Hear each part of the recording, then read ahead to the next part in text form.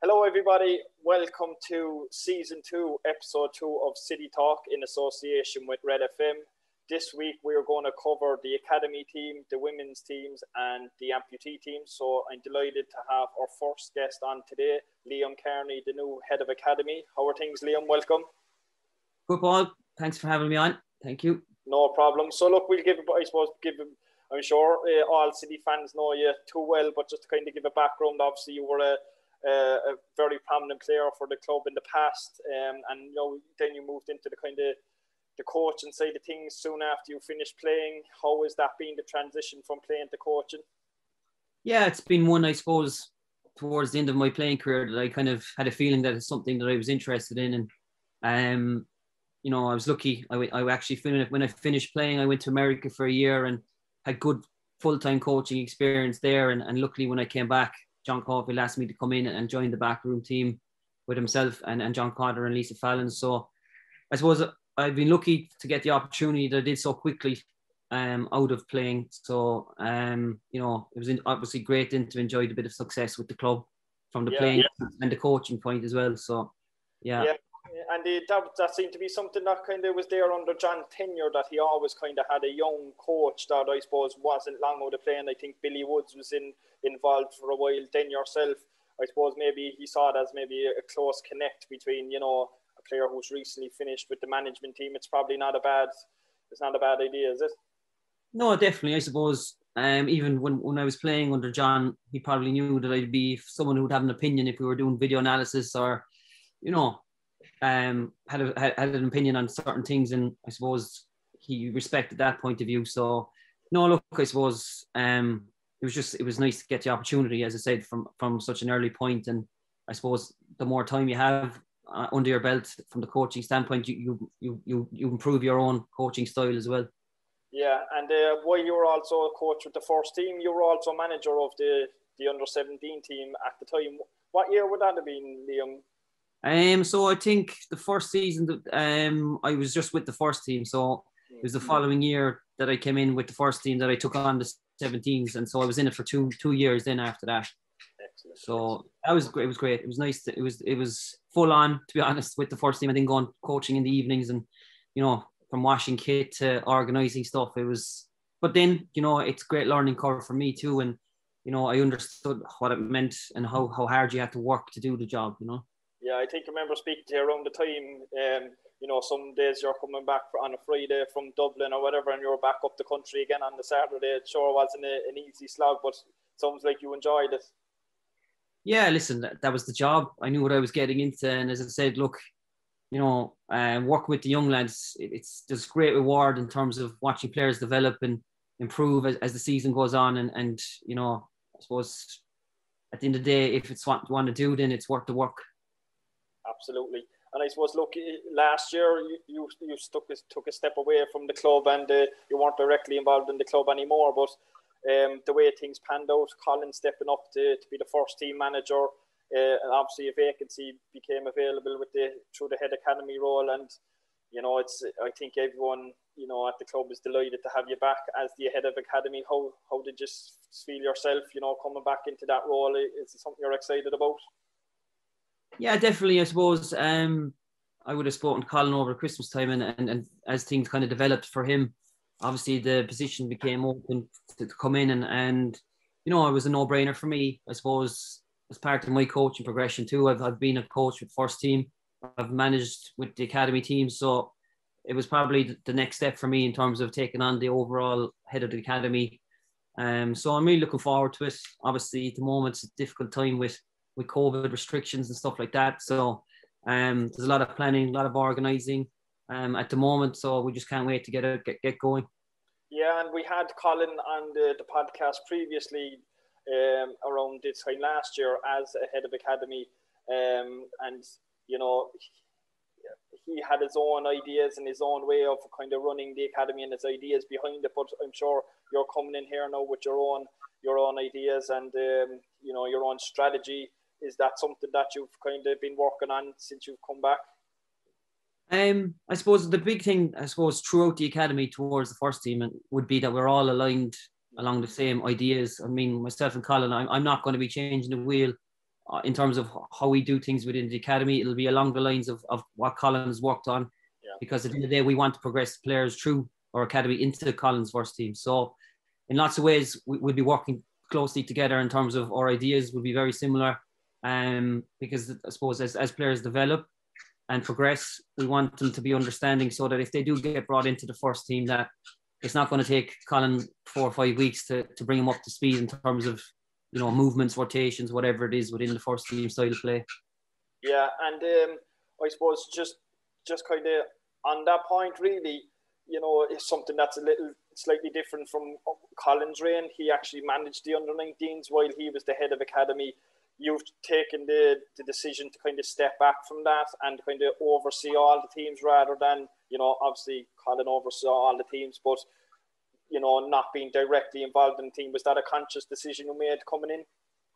Yeah, look, I suppose it was something I looked at, and even speaking to Colin, just in regarding it too, I suppose it's important that you're able to get a good overall view of how each team is doing. And, you know, if a coach is missing some night for whatever age group, that you can fill in and do a session in that way. So you're kind of a cover for any age group, you know, that I'm obviously going to be there if someone is away, but also just getting an overview of how players are developing within each team. Rather, sometimes if I felt if you're in with one team, sometimes you can get completely bogged down in that particular team. And I think as head of academy, it's important that you can see the bigger picture. And luckily enough, I'm very lucky that we have such strong coaches and management teams within the academy. So, you know, I suppose I kind of oversee them. If there's something they need, I'm there for them. Obviously, we're all working off the same kind of methodology, and philosophy within the academy. And again, it's aligned with the first team. And I think that's very important. Yeah, and I suppose just for people who mightn't be aware of the current management setup within the academy, obviously there's the under 14s, 15s, 17s and 19s. Do you want to take us through the kind of briefly the management structure or the management team at each level? Yeah, so I suppose you look at our 14s, you know, how we're set up is basically you have a manager, coaches, video analysis, easy for me to say, and you've got strength and conditioning coaches. So each management group would have that. Obviously, Greg Gelverton's with the 14s, very highly experienced coach, has his pro license. You've Steve Birmingham who's come in with Colin Birmingham with the 15s. Again, usually experienced A licensed coach with the 15s. Under 17s, then we've Dave Moore with his backroom team who have done great work, and he's stepped up with the 17s for the season ahead. Again, fantastic coach, really good. And obviously 19s, then we've the huge experience of Dan Murray, Alan Bennett, Stephen Beattie. And you know, you go through all the even the strength and conditioning coaches we have throughout the academy now. They're really, really qualified. You know, we've Paul Howard in with the 19s, vastly experienced. And video analysis, we've actually got a head of video analysis then, which is Paul O'Donovan, who again, excellent at what he does. And he's kind of overseeing all our video analysis then throughout. So look, we're well equipped in that regard. We have good management teams in place. I suppose, as I said already, it's at the moment there's a lot of Zoom calls and a lot of fitness testing that they're doing themselves at home. So look, hopefully when things improve, we'll be able to get back on the pitch and really get going. Yeah, I suppose at the time of recording this, there's still kind of no update on when the season is, you know, going to kick off and when you're going to be back, but the hope that it's going to be very soon, I believe. Yeah, look, I suppose we haven't any definite answer. I suppose the FAI are still working off government guidelines, and hopefully once they change, we'll be back sooner rather than later. But look, at the moment, I suppose the important thing is that our players are in good mental health. You know, it isn't easy. A lot of these players have nearly been 6 months now without playing a game, if not longer. So it's a long time in player development for a player not to be able to train or play in such a long period of time. So initially, it'll just be good to see lads back training with a smile on their face, and we'll go from there. Excellent. I suppose, look, it's probably giving you a bit of more time as well to put more of your stamp on it, you know, before the season does get going, that little bit of time. So I suppose there's always a slight silver lining on that one. But going back to the point a while ago, just kind of on the progression of players to the first team, obviously with an academy, that's the entire goal really of having an academy, is progressing to players to the first team. Again, is that something that you're constantly liaising with coaches to have a certain style of play? Or, obviously, look, each manager, each coach is going to be different. Do you give a kind of free rein and say, look, leave the manager kind of judge on the group of players that he has? Or you kind of, like he is strict on, they need to play a certain way, a certain formation? How does that work? I suppose what we have within the whole academy now is we will have a structure of style of play. So all our coaches and management teams understand how we want to progress. I suppose from 14s, 15s, you're instilling the initial style of play. And obviously as you get to 17s and 19s, you start going into more detail of the structure and the different rotations and movements within that style. So I suppose it's streamlined really towards how the first team play. And I think it's important that we have a structure in place where from 14s to 19s, everyone understands, the style of football that we want to play. Obviously, it'll be possession-based football, with a guide in line with the first team. So, look, all the coaches understand. For me, we're developing footballers. Obviously, we all would love to win leagues and everything like that. But in the academy, for me, the most important thing is that we're creating footballers for the future of the club. So whether we win the league, great, brilliant. But the biggest thing for the club and the biggest thing for me as head of the academy is that we're developing good young footballers that are composed, can get on the ball and play the right way. Yeah, and I suppose, look, there's been some fantastic work done over the previous years in the academy, and I think it's coming to fruition already with the amount of players that have progressed through to the first team. Last year, we touched on it in last week's podcast, and also kind of players looking to do the same for the coming year. It's great to see. It's great to see the academy system in play. I suppose, the whole academy, it's littered with Irish underage players. Just goes to show the great work that's been done. I suppose, Liam, can you give us your kind of, I suppose, three main goals as head of academy, like your three kind of top aims, I suppose, of being a head of academy and what you want out of it? I suppose when we talk about developing players, we really mean developing towards the first team. Now, as an academy, to hopefully kind of be self-sustainable, eventually you're looking at maybe selling players as well within the academy. I know a lot of players now have agents. Obviously, Bregs has come in where unless they have some English relation or something, they won't be able to go to England until they're 18, which in lots of ways is good for us as well as a club, because it means we've more opportunity to keep players longer and hopefully developing into the first team. So the biggest goal always would be that we are developing players to bring into our first team, if not sell them to English clubs or foreign clubs. It's also having players playing for Cork City that understand what it means to play for Cork City, understands the club, understands the pride that should be put in wearing the jersey, and the work rate. I suppose, in the day we've had Colin, who's now the first team manager. There's no better man to understand what it takes to become a senior player, to become a consistent senior player. That's another thing as well, that, you get into a first team and you think you've made it. No, it's how hard you work once you're in there is what keeps you there. So I suppose putting that mentality into players. I mean, we train 3 nights a week with our teams. They have the best of facilities in terms of CIT. We have the backroom teams where, your strength conditioning, your video analysis. So we have as much as we can give the players to improve.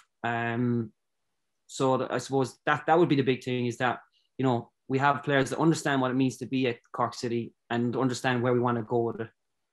Great stuff. And I suppose, Liam, you are really an ideal person for the role in the sense that you were a player who went over to Nottingham Forest when you were, I don't know, was it 15, 16?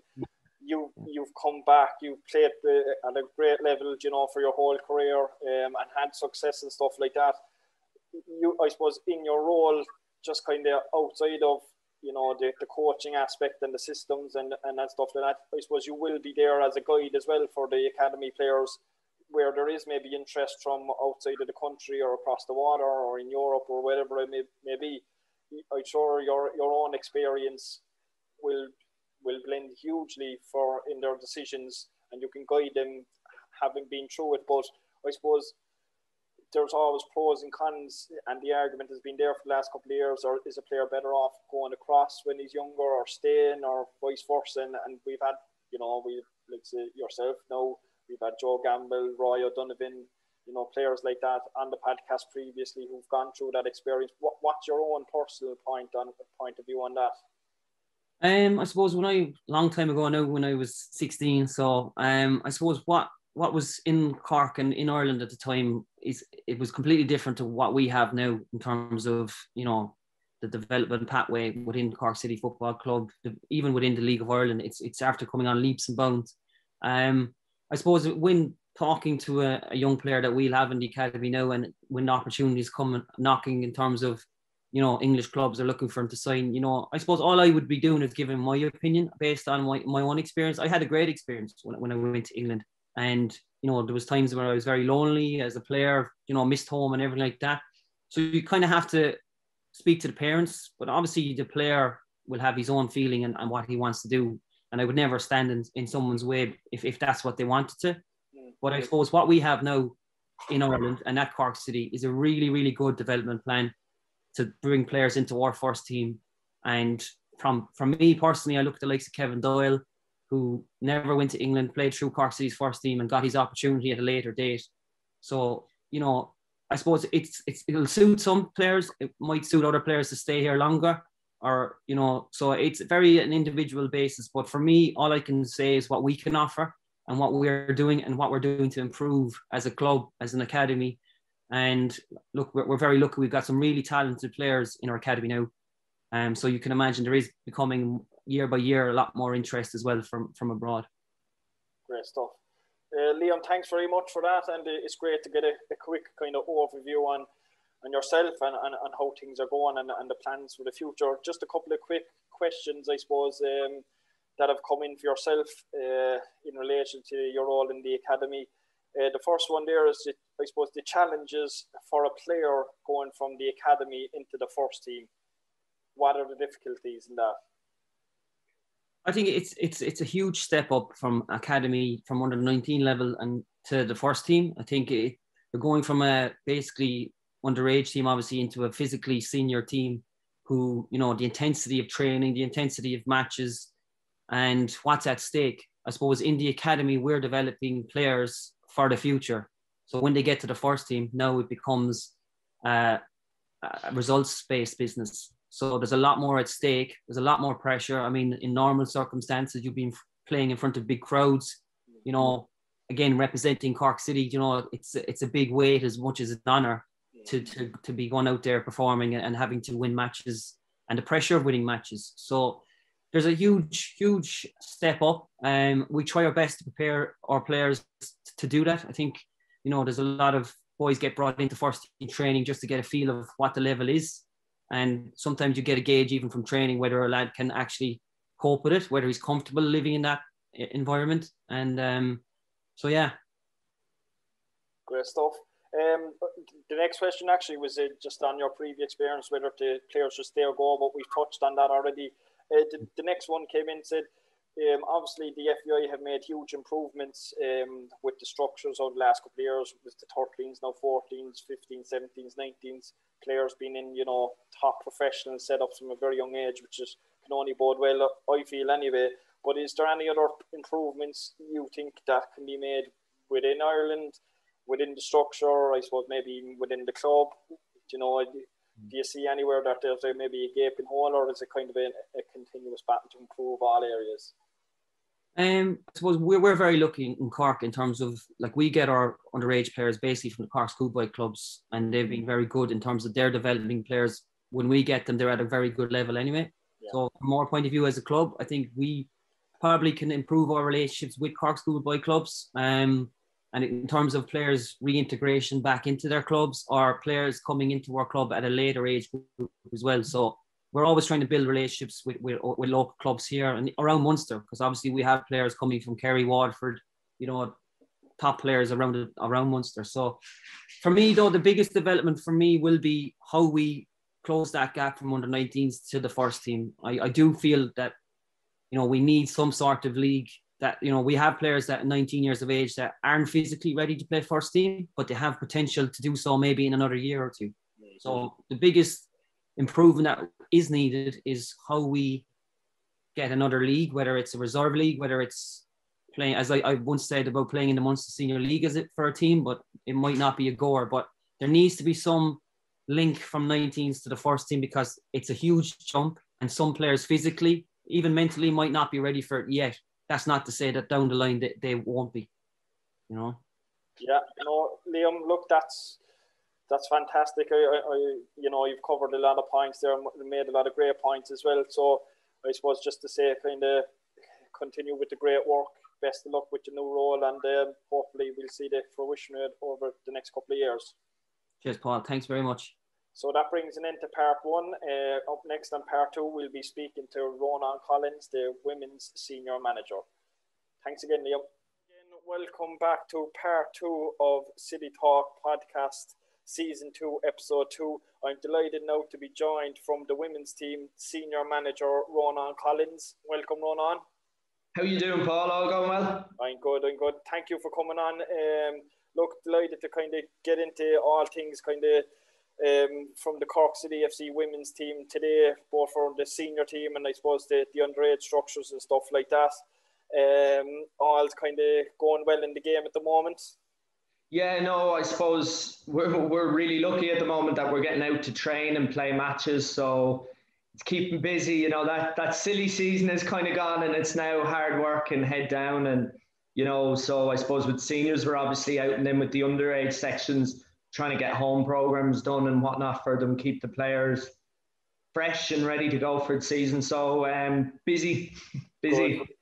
Good stuff. I suppose, look, we'll come around kind of to where things are at the moment, but I just wanted to first of all touch on kind of last season and how last season went for the whole kind of women's section, not just the senior team, but also the under-17 team also had a lot of success. So I suppose, look, starting off with yourselves, finishing in a great position, 4th in the league. I know you put a great run together throughout the season there, getting to the Women's Cup final. Obviously, look, that didn't go the way you planned, but, a great effort in itself getting to the Cup final versus a very strong Peamount team.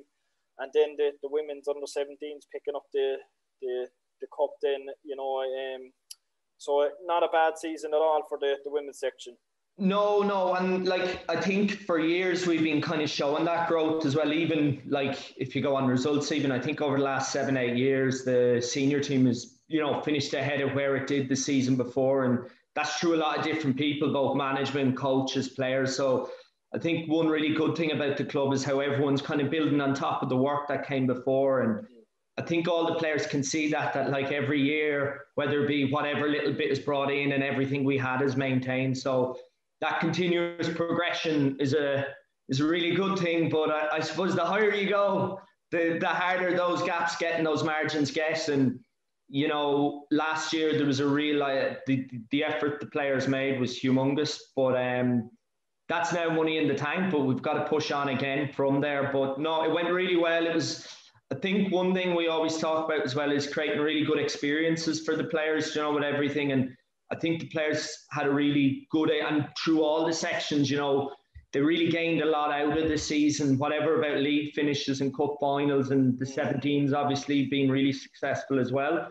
I think the players gained a lot of experience from it. We're obviously extremely young, so that's a really important part of it. But that's the point in the journey we were at then. That's now in the back window, and we have to kick on for this year again as well. But no, I suppose in particular, the league, we set out, I suppose it's very competitive around our part of the table, and I think especially in the games against the teams around us, we performed really well in those matches, and they were key matches. But it's a real challenge then for this season that we have to go and replicate that again. I suppose the cup final, and it was a great run, it was a really good experience. Obviously the final was a disappointment how the second half went, but I think the girls, I really liked how they handled it throughout the week, and even by the first half of performance, I think it showed they had no fear, and they did play with that confidence. So as we said, we were halfway there, so we just need to get there again so we could do the second part of it, you know. 17s, I think one thing, and I think this is throughout the club, and you even see it in the boys' side as well, you know, it's our promotion of youth and how we back youth, and the structures that we put in place for young players in the Cork and Munster region is terrific. Like, so I'm not surprised to see the 17s having the success, because I think when we would have come in about 3 years ago, I think there was one academy player in the senior setup. I think we're now at 16, 15, 16 players. So for that to increase over 3 years, I think it shows the quality of work that's done throughout, you know, the whole club, and really developing those players. And it's funny, even when we have younger players coming up into the senior team, they know the Cork City way to play. You know, you can see it in the men's team as well, that very much, you know, getting the ball, have high pressure, you know, play with a real intensity, but move the ball really well as well. So it's great when you see the younger players coming up, and that's what they want to do as well. And like, obviously those senior players are now starting to become that bit older, and you can see it's really filtering through the whole squad as well. So that's a real positive. So the 17s were great, but what I really enjoyed myself most, because you can enjoy the 17 matches a bit more than the seniors, is really watching how they play. And I think there's a lot of credit through to the staff on that. Obviously, our academy underneath that, so our junior and senior academy underneath the 17s are growing all the time as well. And they were on Fridays and Sundays last year, and even watching the standard of play and that and coming on, it's great that girls are getting those opportunities. I suppose now, big one we always say is young girl in Cork now, 11 and 12. You can train with your club, you can train with the emerging talent, you can train with the Centre of Excellence, and you can come in and train with Cork City Academy. For girls to be getting, and that is very similar opportunity to what boys get in Cork, for them to be getting those opportunities now. It's great. It's taken a while, but now in 2021, that's what we're being able to provide here, and it's terrific. Great. Yeah, and it's something that just kind of struck me when you were speaking about, you know, and Liam touched on something similar for the boys progressing into the senior men's team, you know, having a philosophy, having a style of play. But, you know, people wouldn't see this on a day-to-day basis, but I'd see it, you know, being out and around the Bishopstown, you all work extremely close together. You know, you'd always see yourself and Sarah Healy and Jess Lawton and all the staff, you know, working together in tandem, whether it's helping each other with training sessions or, you know, planning or meetings or whatever it is. You're always working very closely, you know, which will, like you say, when you're going to watch the games, whether it be the women seniors or the underage, you can see a very similar pattern developing with all the age groups, and it's great to see. Yeah, we've a good way of sucking people in, Paul. I know that well. So you kind of get trapped, and then you're kind of stuck in that's Bishopstown, you know. That's so it. I suppose it's great, that level of support that you have, and we'll call it support for the time being, you know. You know, I think the environment there is really good. You know, it's something everyone wants to be around. I think we're really lucky to have a home like Bishopstown as well, where everyone's, you know, is one group.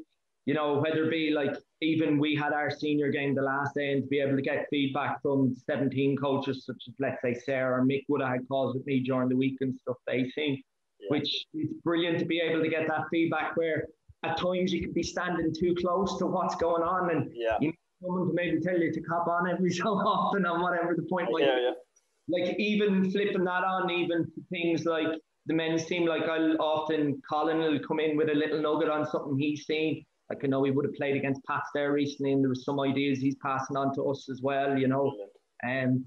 Still, I know Liam has helped us out with one or two roles we've been able to fill this year as well. So, you know, that communication across, I do feel the women more than carry their weight as well in other ways of what we bring. So it's just a brilliant community to be involved with. But like, that is Cork City. You know, that's our strength, and I think we've got to play to our strengths. Great. And just two things you touched on there as well was, you know, obviously the junior academy, I suppose, that you have set up at the moment for the girls. That might be something that not too many people might know about, but just gives a kind of a bit of a rundown on that. So it's basically a kind of a no commitment academy, I suppose, really. Like, you know, you don't have underage teams for that age, but you bring players out and put them through coaching and you know, the professional setup and stuff like that. So it's a fantastic opportunity for girls. Is it age between kind of 13 to 16 or 12 to 16? Yeah, it's kind of, is it 11 I think we're at now, so right. we're kind of dropping it further because facilities and coaches are expanding and stuff as well. So yeah, it's just an extra opportunity for girls to get out and train and play football. Really, like, if you want to be a good footballer, play it a lot, you know, you know, play the challenges. So I think that's really what we wanted to bring to it. I think also that kind of community, and that, you know, people really start to see Cork City as their club. I remember, you know, there was an board member I remember talking to, and he would have mentioned when the women originally came on board that, like, he would have had a daughter, and his daughter never had the opportunity of representing Cork City up until those few years ago. Whereas now, from 11 years of age, they can come in and, you know, they can wear the crest. And, you know, I know last year, Paul, I would have been dealing with yourself and gear for the academy, and even something as simple as now we have 150 girls under the age of 15 walking around Cork who are proud to be Cork City players as well, you know. And I think that's just brilliant. I think it's terrific, you know. The junior academy as well. It's funny. I think I used to be the academy manager, and obviously I'm now, you know, with the seniors. Jess Lawton, our 19s manager, was our academy manager last year, and our previous academy manager to Jess was Sarah. So obviously you can see that progression pathway with the players. Obviously, I was saying we now have 15, 16 of our senior squad who are ex-academy players. But you see that progression with the coaches as well. And like, I know one thing we've had a conversation about with like, females need to see female role models, I suppose, in the Cork area. And one thing about the Women's National League that is great is, like, it's senior national league or it's senior internationals playing in the league, you know, whether it be with us, we have, you know, Ava, Zara, who have senior caps, you know, but even now, so girls can see that, but they now need to start seeing female coaches as well. And with the likes of Jess and Sarah, Anya O'Donovan, obviously, as well, that we're starting to produce that now as well. And I think the academy is really starting to become a hub where, you know, those female coaches can start to get that exposure as well. Yeah, so that was the other thing I was going to touch on, is just the obviously the introduction to the under-19s team. It just adds that extra step in the ladder, like, doesn't it? Yeah, no, it does. It was definitely required. Like, we were at a spot where, you know, we need those more. The league needs to keep growing. You know, I think from the Women's National League point of view, there's been a lot of really good steps, especially made over the last year. And, you know, momentum and stuff take time, but as long as you're moving in the right direction, I think 19s league will be a terrific boost to the league this year. It adds to the community, I suppose, of it all as well. But from our own point of view, like, we were ready for it. We've had it's the 3 years of the 17s league on now. We've been very competitive in them all. We've been right up there. So I suppose this 19s team is nearly a culmination of all those players. I think there's 13 of our senior squads. So we have 23 signed senior players. 13 of them are eligible for the 19s league. So it'll give you a spread of, you know, where it would be. So, but saying that now, there will be, I think there's 10 of those girls that will be signed 19s, but there's another 10 behind them that are getting quite close as well. So I think ultimately for the women's game to keep progressing, and like, you'll see this at the higher level, like when you see you know, Women's World Cup squads that you're saying 20 years ago, it used to be very much teenagers, young 20s and the odd players. Whereas now a lot of squads are really, they might only have one or two players with under the age of 21. So I do think that's somewhere the National League will have to go as well, is we have to start keeping girls around for longer so we can progress up and get those ages higher. Big drop-off point for girls in sport, and really girls and boys, but girls especially, is when they move between primary and secondary school, and when they move between secondary and college. So now obviously they'd be still able to play 19 football in that move between secondary school and college. So it's great to be getting that level of exposure maintained. And like, again, Jess is now managing it this year. Jess has been involved with both the seniors and 17, so she knows all the players and she's really, really connected into the club. So it's another really positive step. Absolutely. Look, it sounds like going from strength to strength, which is great. I suppose maybe zoning in in your own team, the senior team, and looking ahead to the coming season. I think your pre-season is well underway at the moment. It's in full flow. I know that you're training a couple of nights a week and stuff like that. I suppose, what is the kind of the targets, the plans for the season ahead? I know that you've kind of lost a few players, but you've also gained a few players. What are the thoughts within the camp? Get better. Do you know, and like I suppose every year we've been in here, that's the nature of, I suppose, a young squad, especially because you have players who you're progressing on to, you know, whether it be the USA or whatnot. And like a good sign for us is that players are starting to get to that level more and more often, you know. So, but I suppose every year we are putting in those continuing progressions. But as I said earlier, it gets harder and harder. So we're sitting down with the players actually later in the week to finalise those targets for the year. So we'll have to keep them to ourselves for the moment. But it really is. And the key one we'd always say is, you know, we have this video, which all the players are probably sick of hearing, but what is winning? And, you know, winning's been better today than you were yesterday. And that's something we really maintain and try follow through on. So we've upped the standard in a few little areas. So far, the players' reaction to that has been really positive. And if, you know, they are out training more, if the intensity is that bit higher, everything else comes beyond that. I suppose with the squad itself, you know, we've had a lot of stability actually this year. It's probably been our most stable year. Right. We've obviously had a few players come in. So we had Sarah McKevitt's come in. She's a very experienced player. She would have been with both Peamount and Wexford Youths underage international. I remember seeing her myself. First of all, I took a few sessions with Kearney Gaynor Cup team, just I'd say 7-8 years ago, and she was a player in that. And I remember we were doing a set piece training. She was whipping in the corner kicks, and I hadn't seen a 13, 14-year-old whipping corner kicks of that quality. So I've known for a long time she's had a great right foot, so it's great to get the benefit of that. But I remember then she was with the Irish 17s, I think it was, playing in Turner's Cross, and she was terrific that day. So she went to college up in Maynooth, so now she's back around the Munster area. It's great. She's become part of the squad, so she's going to give us a lot this year.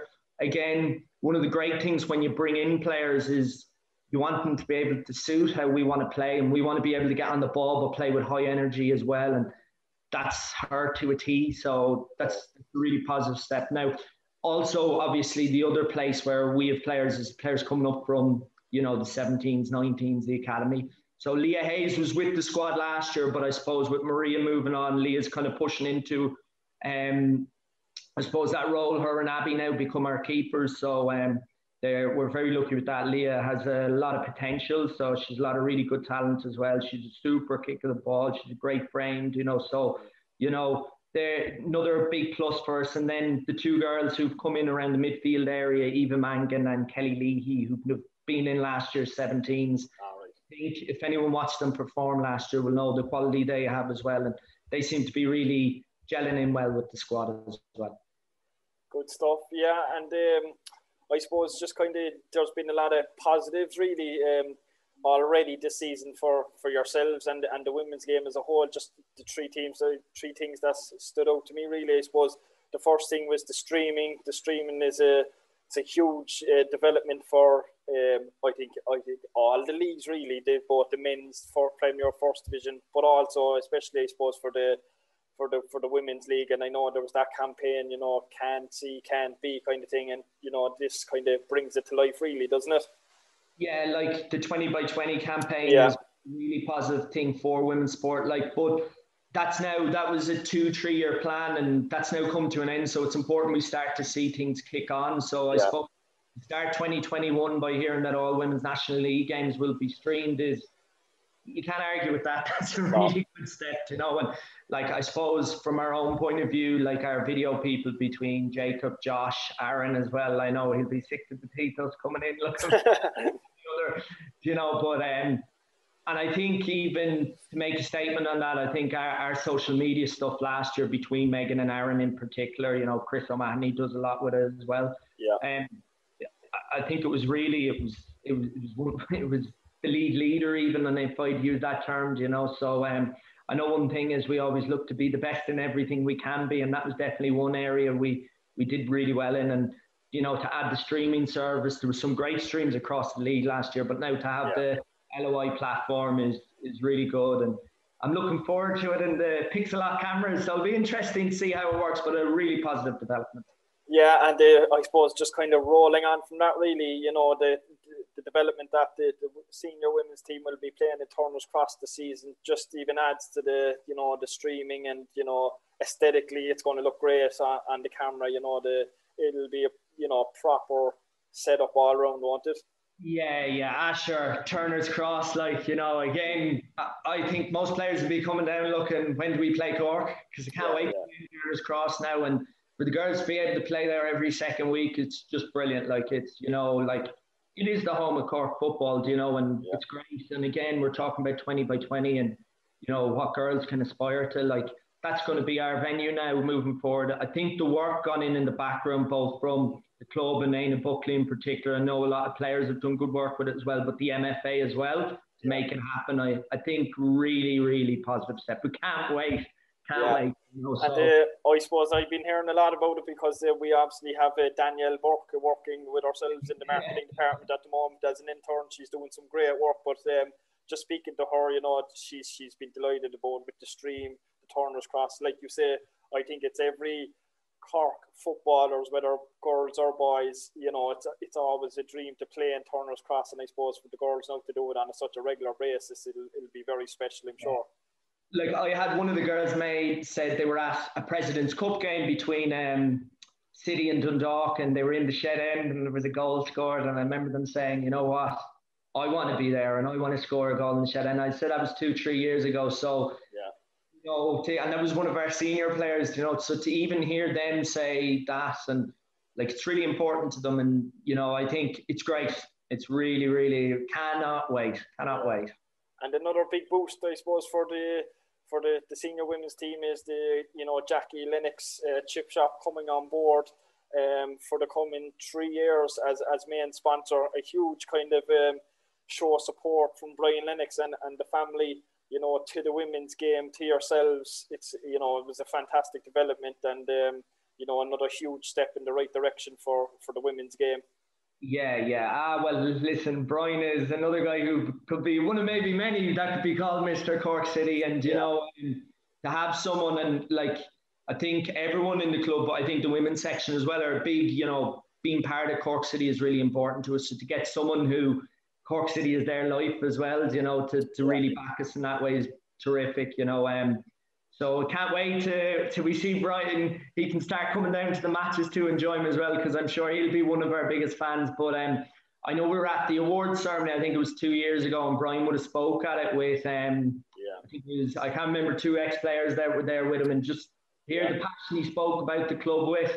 You know, it's great, yes, to have the sponsorship, but to have people that are that passionate about the club involved as well. And, you know, I suppose thanks to both yourself and Aina as well with that as well. So again, I suppose it shows how everything's coming together, you know. And, you know, I suppose you mentioned Danielle there as well on the sponsorship, and, you know, it's great that, you know, players can get that internship, but the great work she's doing as well. So, you know, that big family at work again.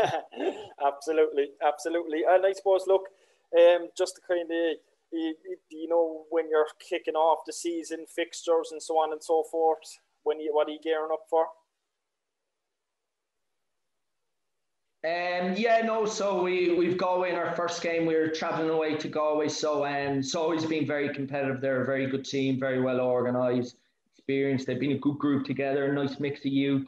To a certain degree, they'd be kind of like us, I suppose. Right. You know, that kind of the rural teams taking on the other big city teams. So, but so that'll be one. It's always a fiercely contested contest. So looking forward to that.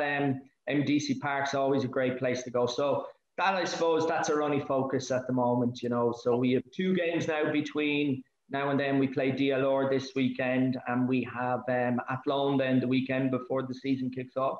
Perfect. So what date is the league kicking off, just for people who might be sure? That's the 27th, so Saturday the 27th. The day after the senior men's co-members match. So I'm sure everyone will be tuned into that. Razor for the big one that weekend, you know. Absolutely.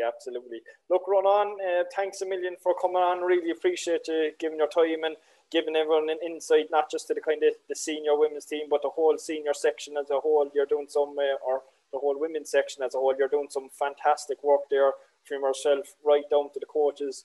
I know that it's hugely kind of volunteer driven also. A lot of people in the background there doing some fantastic work. So well done to everyone. Keep it up, and you know, I'm sure it's worthwhile when you see it going from strength to strength. So fair play on that front. Brilliant. Thanks, Paul. And like, again, I'd just like to reiterate, thanks to everyone from the club, you know, from board, all the employees in the club, our women's committee as well, and all the staff. We're grateful for everything that's going on. So we'll chat again soon, all right? Thanks for that now, Paul. No problem at all. Thanks, Rónán. So that brings an end to part 2 of episode 2. Join us after the break, where we'll be joined by amputee manager Dáire Coughlan. Thank you very much. Welcome back to part 3 of season 2, episode 2 of City Talk. Delighted to be joined now by Dáire Coughlan, the manager of the Cork City FC amputee team. Welcome, Dáire. How are you, Paul? How are you getting on? Good. I suppose there's been no one kind of affected more than anyone in the club than the amputee team. I suppose with COVID striking this time last year, your whole season was decimated, and obviously a lot of uncertainties heading into this year. But you know, I wanted to catch up with yourself just to kind of see how you're getting on. But let's start off, Dáire, with tell us a bit about yourself, how you became involved in the amputee team, and so on. Well, I suppose I got involved really through Rónán Collins. Rónán would have been involved in the club that I'm involved with, Ballinhassig AFC. So I would have first met him there. He was coaching underage a couple of years ago. I suppose he knew I took a bit of a shine to coaching. So he's been trying to get me involved for ages. Originally it was with the girls section that he was running, the academy, but I just didn't have enough time. I was involved with Ballinhassig as chairman. I was playing at the time, I was coaching. So it's initially the interest came from there. But when he came to me with the amputee thing before Christmas last year, he said to me, look, would you fancy it? Meet the lads. So I met him, in fairness, and you know, the time commitment worked with my schedule, the days they trained, the matches and so on. So I said I'd go for it and crack in with them. So, you know, that's how I got involved, basically. I came into it initially, I suppose I was picking Rónán's brain because he would have worked with the lads previously, the odd session. So initially I was kind of like, Rónán, I haven't a clue, man. I've you know, I'm not an amputee. I don't know anyone in that community or anything like that. But he said, no, Dáire, it's football at the end of the day. It's just small-sided, different little tweaks, but you know, it's the same thing as an 11-side game, as I say, with those little changes. So once I met the lads, you realise that actually they're a lot more professional than probably I ever was as a player. So that's, you know, it's not nothing daunting. It's just football at the end of the day. It's just, as I say, with those tweaks. So yeah, because I would have worked obviously with Chris McDermott in the past, who would have been, you know, who did some great work with the amputee team going back previous years to your time. And he, you know, again, I didn't know a huge amount about amputee football at that stage, and he was explaining to me and how the games are, and you know, some's extremely difficult. Like, you know, it's he was telling me the lads are proper, you know, fit and ready, and that, you know, the games are tough, and you know, it's not friendly by any means. No, like the first away trip we had up to Dublin, I remember we stopped in Mitchelstown, and we went into a garage just to get something to eat on the way up. And I got a sandwich and carton of milk or whatever, maybe a packet of crisps or something. The lads had their pre-arranged meals with the protein, the carbs, and I'm looking at them going, okay, I pull up my socks here. You know, this is what I'm dealing with. So I knew then and there that the professional side of it, I mean, the lads took it dead serious, and they were extremely fit. They were all on programs outside of our training. They were all keeping fit themselves. So I knew I had to kind of pull up my socks and make sure that the sessions were spot on, or, you know, or else they'd be calling you out. So they're ultra professional, And how was it? Because I know as I said, going back to Chris, they had some great success. I think, was it 2017-18 that they won the inaugural tournament of the season, and then they went on to play in the Champions League. So big boots to fill after that. Massive. Again, like, I suppose if I had thought of all of that previously, I probably would have panicked and not taken the job. But thankfully, Rónán talked me out of it. The lads were incredibly successful. There was I suppose I inherited a strong group. There was a core group of lads there that knew the game, that knew the league, knew the individuals and the other teams. So they helped massively. Like Dave Saunders and those lads would have helped me along, even introducing the rules to me and the timeouts and the, you know, how the actual matches come about. So I had great help from those lads. They were, as I say, they had a lot of experience. Yeah, and I suppose just to kind of give our listeners an idea of how it actually works. It's obviously not a 11-a-side, it's an Astro. So give us kind of a breakdown of how a typical amputee match works and maybe the rules, regulations and stuff. Yeah, so you have first of all, you play 2 games in a match day. So they're 15 minutes a half, quick turnaround at half time. So each game is a half an hour in total. You get a timeout in each game, whether it be a tactical reason or just to kill the game or whatever. So you have the different rules, but it's 5-a-side, 1 goalkeeper. The difference is the goalkeeper tends to have the amputation is in the hand, and if he doesn't have a full amputation, they actually strap it. So that's the conditions on the goalkeeper. Whereas the outfield players, they have to be on crutches, and obviously the amputation is in the foot and not in one of the feet. So that's pretty much the rules there.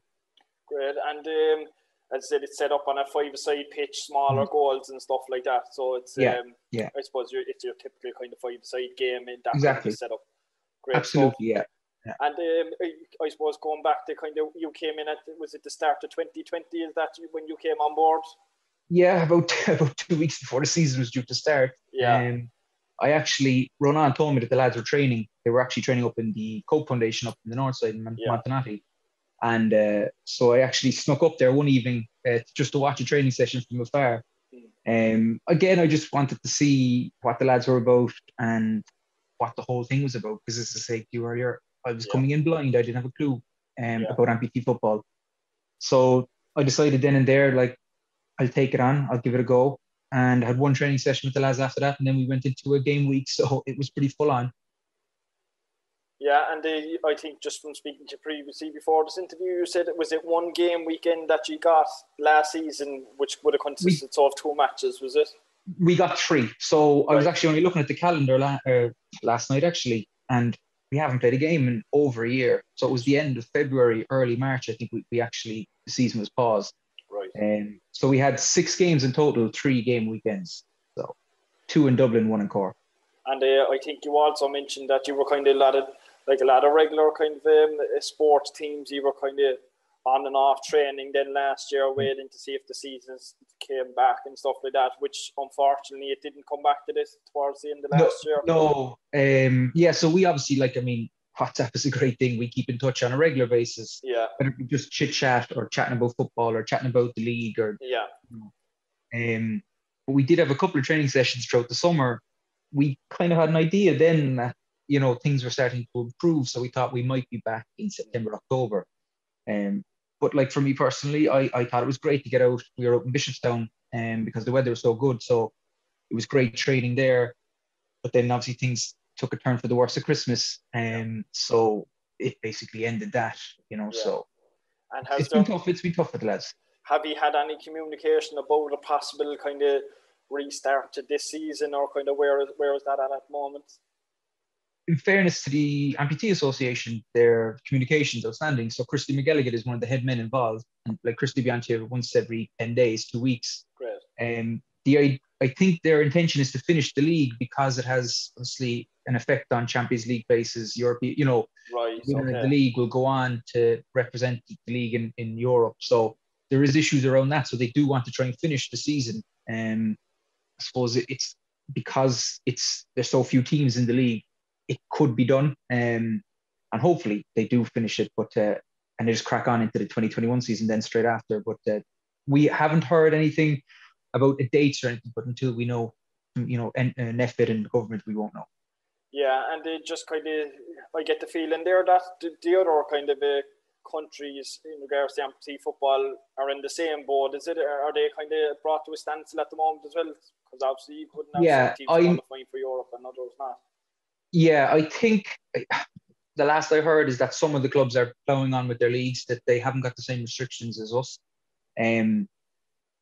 Whether the European Association go on and kind of have a Champions League season without the Irish teams or whoever else can finish their seasons, and then maybe introduce, if there's 2 different winners, they might introduce 2 Irish teams next year or whatever. I don't know. It's all still up in the air a little bit, but look, that's the same for everyone. It's the same, Yeah, absolutely. I was just going to say it. So you're kind of, it's a wait and see scenario for yourselves, obviously, but you're kind of, sounds like you're raring to go anyway when given the go ahead. Absolutely. There's nothing better than playing matches. We in fairness, the trainings have been enjoyable, and we actually had one before Christmas when the restrictions were a lot easier. We were able to train in pods, and it was great to get the lads back. But of course, that fell by the wayside after the winter break. So, but it is the lads are ready to go. I'm ready to go. We all are, and it's the same for the other teams involved in the league as well. How did coaching, I suppose, Dáire, your regular football setup of 11-a-side and stuff like that, how does that differ when it comes to kind of coaching amputee players? Is there different drills? Is it different setup? Is it different types of training, or how do you customize that? Yeah, the only thing I actually really had to customize, because technically the lads are outstanding. I mean, like they genuinely are. The only thing that you have to customize is the breaks. You have to have more breaks in between, because you go around on crutches at normal pace, let alone high intensity, is very tough. So that was the only thing I had to introduce. And again, Rónán Collins helped, would just talk me through it, have more regular breaks, but do what you want to do in terms of the setup, in terms of the session, because technically the boys are well able. So that's the only thing I really had to adapt. Excellent. And I believe that when things are back up and running, that you're hoping to kind of maybe recruit some more players. Is that right? Like it's like any dressing room, any team, you have to, keep fellas coming in. And girls, actually in our case, because it's both male and female. Play. Yeah, so it's not like I can pick up the phone and ring Paul Deasy from Ringman and say, come out to Ballinhassig there for a season. It's different, because obviously the pool is a lot smaller. I'm not an amputee, so I wasn't familiar with what these procedures are, where to go. But in fairness, again, the league are very helpful in that regards, because they would have, I suppose, a dossier of who's who and what areas. So Christie's helping in Dublin, and the club have been brilliant. Aina is in constant communication with us about what we can do, how we can help, social media and all that. So once we get going, hopefully we'll be able to put some kind of PR drive behind it, Yeah, and I suppose, look, if for anyone that's listening to this, Dáire, if there is someone out there that is interested when things are going to get going again, how would they get in touch with yourselves, or what would they do if they want to come out maybe to train or go for the trial? Yeah, well, like the training sessions, provided the restrictions allow us, will be open to everyone. Right. So, and obviously just get in touch with the Facebook page. They can get in touch via me, via email or whatever, it's out there. But yeah, there's no end to how they can communicate, and it is an open platform. You don't know if you're able to do it until you try. So, like, our intention is absolutely open doors. Come out, give it a go. If you don't like it, it's not for you. Fair enough, but no harm done. Give it a try. Yeah, so maybe we can direct people there to the club email, the info@corkcityfc.ie, if anyone has an interest in getting involved, or interest in playing, or coming up and have a look. Just drop an email, and the club will forward on to yourself. That sound good? Brilliant. Yeah, absolutely brilliant. Absolutely brilliant. Yeah. Look, Dáire, thanks again for coming on. I know you did just not a huge amount to update us on amputee football at the current state, unfortunately, like a lot of areas, but really appreciate you coming on. Gives a bit of background about yourself, and I suppose the plans for the amputee team going forward, and the great work you're doing there. Keep it up. Brilliant, Paul. Nice one. Cheers, mate. No problem. Man. Thanks, Paul. So that brings an end to season 2, episode 2 of City Talk. Thank you very much to Liam Kearney, Rónán Collins, and Dáire Coughlan for coming on board. This episode is brought to you in association with Red FM. Thank you to Aaron Howie on production. We also have our Fantasy Cheltenham fundraiser running at the moment. So you go to fantasycheltenham.ie. It's €20, which covers you for the 4 days of racing. It's a fundraising initiative for the club. Make sure you click Cork City FC when you are signing up. And again, thank you everybody for listening. Thank you very much.